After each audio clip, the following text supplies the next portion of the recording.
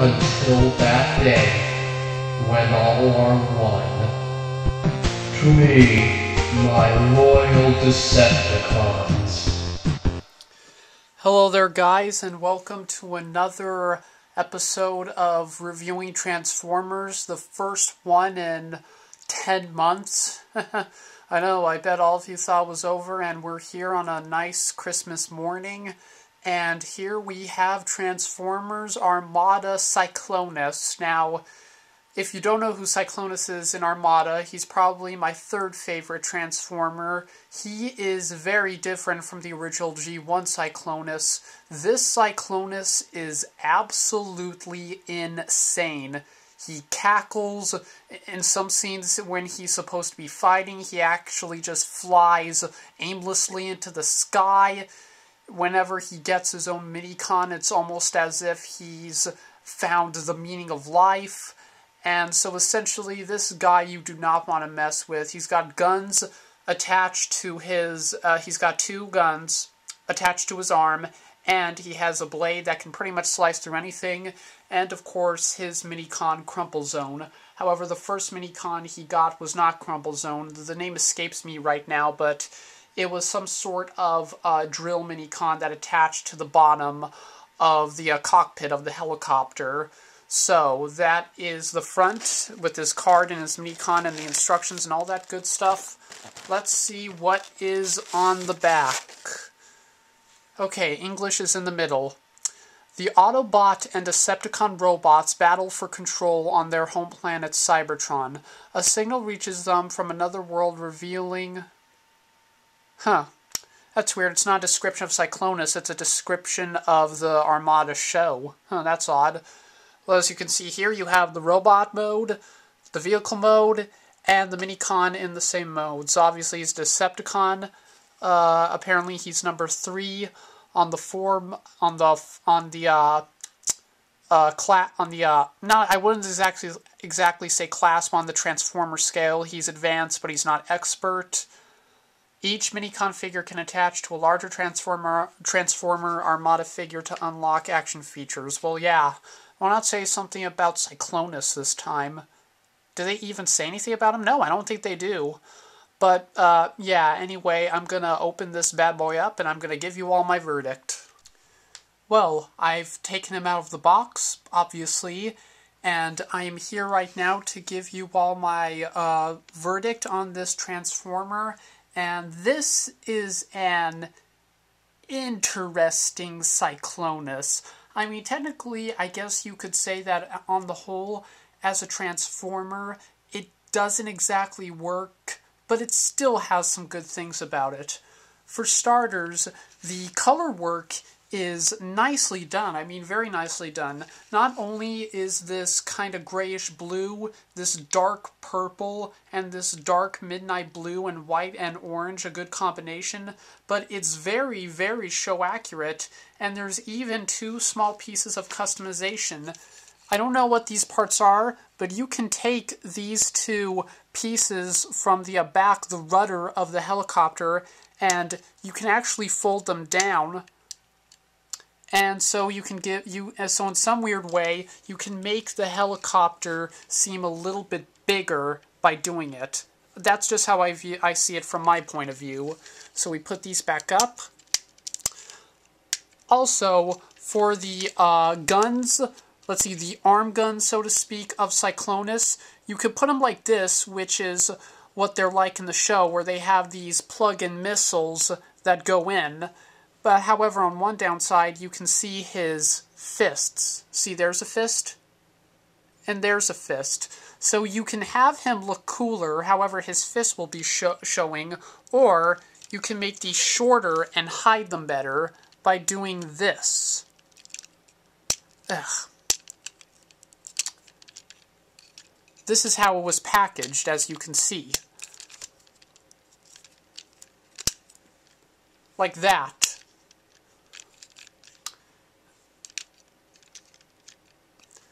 Yes, he seems shorter and less intimidating, but you know what? It's still customization, and either way in the end, it works. You also have the feet. which are very sensitive, but cleverly his heels make 2 more guns on the bottom. And it is hard sometimes if you're handling him that they'll go up, sometimes they'll go down, and there you go. There's not really a whole lot of undercarriage junk, as you can see here, which is a problem many Transformers figures had. Not exactly with Armada, but some Armada figures had undercarriage junk. And you also have a trigger here in which it makes the propeller spin.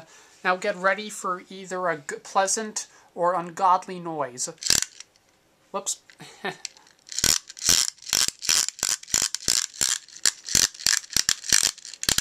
I don't know about you, but I could do this all day. Pretty simple gimmick, and if you're actually fast enough, you can make it so that you can actually have his propeller spin constantly. Like what I did. So, pretty gimmick, but from another reviewer who's reviewed this Armada figure, cats hate this noise. So if you have a cat, be aware with this, this toy. So that's basically Cyclonus. It's fairly easy to get his legs misplaced, or his guns or his turrets misplaced, and sometimes the arms can be a little bit confusing. I don't know, in all honesty, why they package them like this, but at least he has some customization and his colors are great. Another good thing is that you can pull up the head, which could have been a lazy move by the makers of this toy, but you can pull it up until it's transformed. Crumple Zone is a simple, small little tank, and it's very easy. Again, colors are great, and it matches perfectly with Cyclonus' color style here, so you just know this guy is Cyclonus' Minicon. Again, like Minicons, let's see if I can get a better angle here. There we go. He really doesn't have that much functionality or features other than the fact that he can roll, which is what most Minicons did. Let me see here. And also, you could use this neat little... In all honesty, I don't know how you would say that you would call this. It's a little lever, so to speak, and you can just make the turret go like this, as you can see here. So, very, very, very odd thing to do, and it really doesn't do that much, but this comes into place later with the Cyclonus gimmick, and overall it's a weird little Minicon, but it's actually modeled well in its vehicle mode, and transformation is very, very simple. You just unfold the legs and you turn them around, and that's about it, in all honesty. You can also put this little turret down, though it can get in the way of his feet and block feet movement, and it's hard for him to stand up, as you can see here.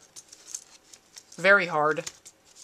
You pretty much have to have him leaning against this so that he can maintain balance, and it's also hard because I'm doing it on a bed, but even then this is a hard Minicon to balance. There we go. He's leaning a bit, but his legs are asymmetrical, so while he's leaning, it doesn't exactly look like he's hunched over, but it would have been nice to see some more balance and make these legs thicker.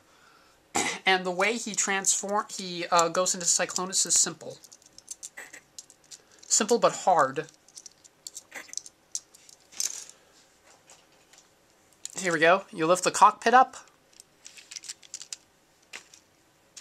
And let's see if I remember this. Huh. I think this is how it's supposed to go. Yeah. Get him like this, and then you're supposed to fit him on Cyclonus, though it's hard because the empty space here, this black space in its tank wheels, are supposed to snap on to this little peg on Armada Cyclonus, but it's pretty hard to get both of them in. Usually you end up with just one fitting in and not the other. And the little rudder, the little lever, so to speak, goes into this hole. So let's see if we can do this. I may have to fast forward.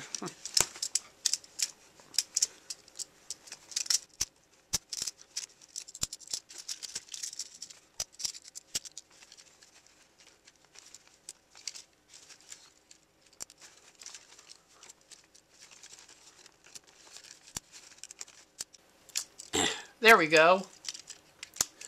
That was a nightmare. Excuse me. And the result, when you put the thing in place, because the lever is now inside Cyclonus, although it's hard to notice, when you spin the propeller, the turret moves a little bit. Yeah, you can barely see it. Yeah, it's a pretty lame gimmick. But in the end, in the end, look at what this minicon does. It practically transforms Cyclonus into a simple helicopter with some weapons into a full-blown military helicopter. So while the gimmick is poor, this appearance is actually pretty good for Cyclonus. In fact, if you own this toy, it's probably better to leave the minicon in Cyclonus when you leave him in his vehicle mode, because just look at that. He looks much better. He looks more ferocious. It's almost as if those black windows contain eyes. So this appearance is cool. And now, on to the transformation. We're going to pop this off. There we go. You unfold the legs and twist them. These guns, as I said before, become heels. Then you're going to take the chest of Cyclonus and pop it down if I can. Like that. So now you can see, and so now that creates a crotch, so to speak. And then you lift up his head. And that is about it.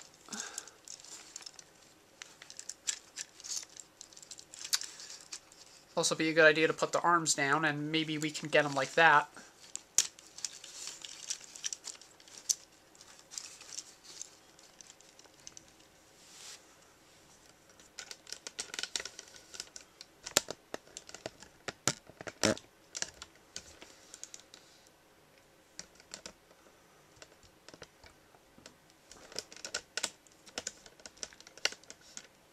So in the end, this is a good robot mode. It's easy for him to balance. It's again, as I said before, the colors are good.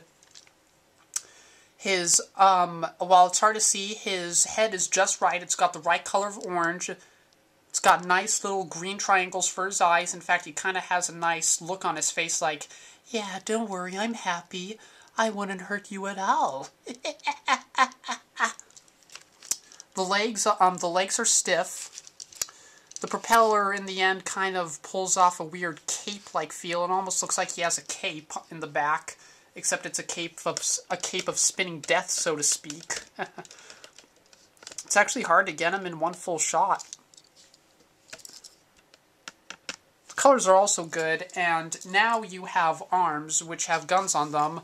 The one downside is that you have to, yes, these are minicon activated missiles, which I hate. Same problem with Armada Sideways.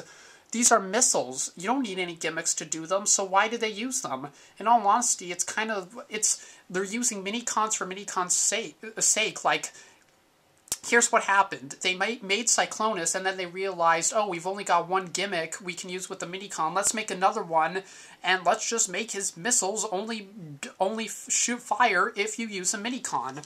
So it's kind of a lame brain move, but it's pretty simple here. You just press down, and you have to press down really hard. There we go, and it doesn't even have that great a range. So in the end, screw this gimmick. Just keep the missiles on Cyclonus, in all honesty. You can also put these down if you like him like that, though it doesn't have that much of a difference unlike his vehicle mode. And articulation is very stiff. They can go in and out sometimes, and they do go up and down, but that's about it. They don't really go horizontal, as you can see there. The legs aren't much better. They can bend and go up and down, and that's about it. So you can do like a kick move. I just discovered that. Kick to the crotch. So that is actually pretty cool. I'll give it points for that.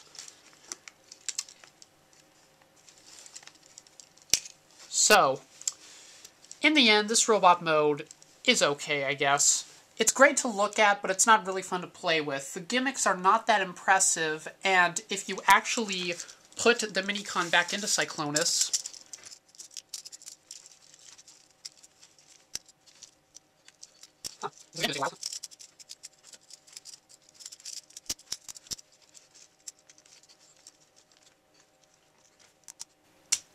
there we go.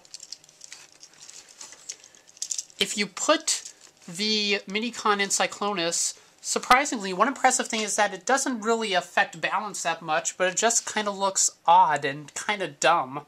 Like, look at how long his upper body is. I mean, my gosh. Though it still can be kind of enjoyable, because in the end, the over-the-topness, so to speak, of this toy is what pulls it together. It's clunky, it has poor articulation, and really as a Transformer, it doesn't work. But the over-the-top gimmicks and the overall design, and just the fact that it's Armada Cyclonus, is fairly enjoyable. So, if you like to look at a Transformer, or if you just love Armada Cyclonus, you want to get him, then you should consider this. However, as a Transformer as a whole, you should probably skip it. I just got this because I'm a fan of Armada and I want to display him in my Transformers vitrine, but if you want some good Transformers, he's not one of them. Final grade, as a showpiece, I would say he's an 8.3 out of 10, but as a toy itself, I would give him, say, a 6.5 out of 10. So, that's my review for Armada Cyclonus. I'll probably have some more reviewing Transformers in the future. I'll see you all later, and bye-bye. Support Cybertron. Subscribe.